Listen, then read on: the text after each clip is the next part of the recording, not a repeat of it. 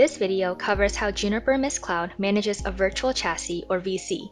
Up to 10 EX switches can be operated as one logical device and managed as a single chassis, simplifying network operations.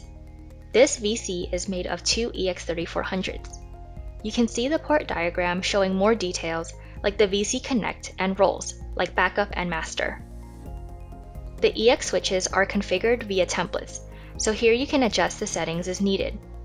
Additionally, for corner cases that cannot be satisfied in the UI, there is an option for CLI commands.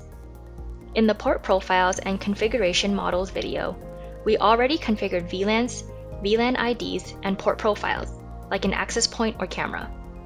The profiles can be assigned to ports in the VC.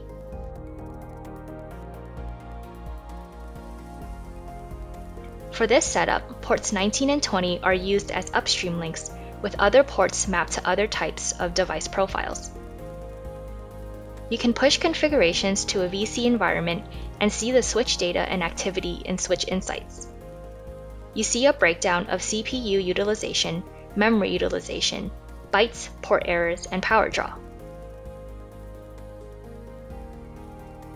The green color port shows its status of the port. You can see the switches within the VC or individually by toggling through the icons above the switch. Configuring and managing EX switches in a VC stack has never been more simple than with the Juniper Mist Cloud.